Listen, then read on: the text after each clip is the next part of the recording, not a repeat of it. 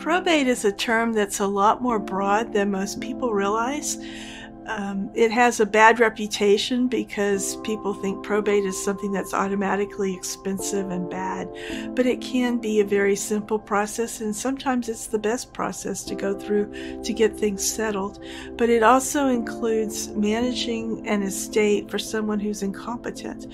So it can be a guardianship situation or someone who dies with or without a will that needs to have probate. The process of probate depends on whether or not you have a will and whether or not it is a good, valid will. It's important to have a will that's drafted by an attorney who knows what they're doing so that that will can make it smoothly and quickly through the probate process. If someone has a good will written by an attorney, I can have the application for probate filed and we can be finished with the probate process in 2 weeks.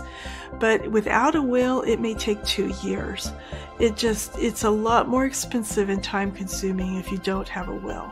You hear a lot about avoiding probate, and that's something that I think would be a lot more important if you were not in Texas, because in Texas, probate is a simplified and easy and inexpensive process if you have a valid will written by an attorney who knows what they're doing. And so probate doesn't have to be something that you want to avoid, but if you do want to avoid it, the way to do it is to get rid of all your property and not own anything when you die. One way to do that could be a living trust, and a living trust is a very good tool for a lot of people. For other people, it's not a good tool. It really depends on your individual situation. I have handled hundreds of probate cases, and oftentimes it has been a very simple, smooth, easy process. Some of the probate situations I've had, there have been ugly contests between family members, but those are actually not as common as you might think. And then other instances, we have had some really interesting situations where we have had to really research the law and spend a lot of time convincing the judge what the proper thing to do is.